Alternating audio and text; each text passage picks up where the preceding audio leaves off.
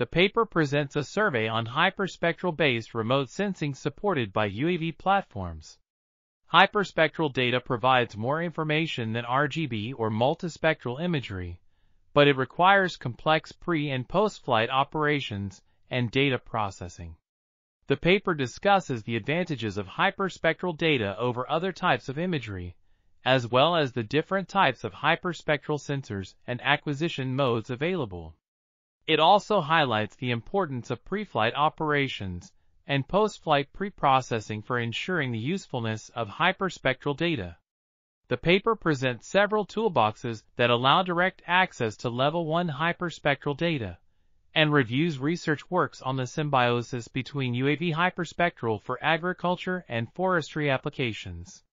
Overall, the paper provides a comprehensive overview of hyperspectral-based remote sensing supported by UAV platforms and its potential applications in agriculture and forestry.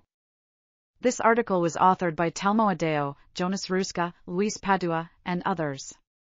We are article.tv. Links in the description below.